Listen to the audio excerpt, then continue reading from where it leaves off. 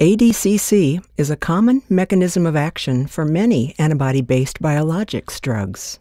But there are problems with classic ADCC assays.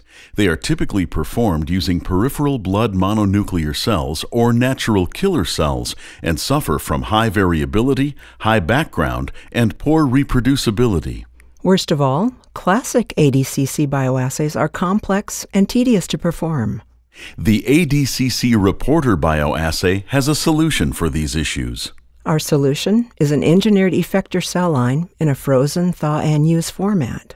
The signal is from the effector cell, which stably expresses an nfat response element upstream of luciferase and either the V158 variant human Fc gamma R3A receptor or the F158 variant.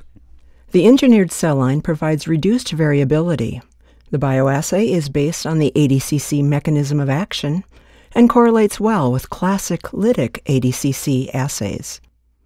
The ADCC Reporter Bioassay is a simple, easy-to-perform admix read assay that yields improved bioassay performance. Let's walk through the protocol. Prepare the reagents. Perform your antibody dilution. Incubate the antibody with target cells. Add the engineered effector cells.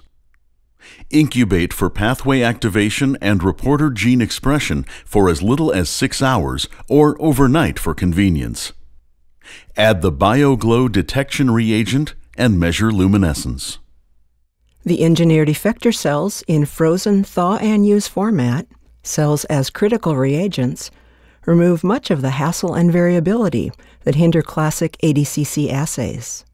To learn more about the ADCC Reporter Bioassays from Promega, see promega.com/ADCC.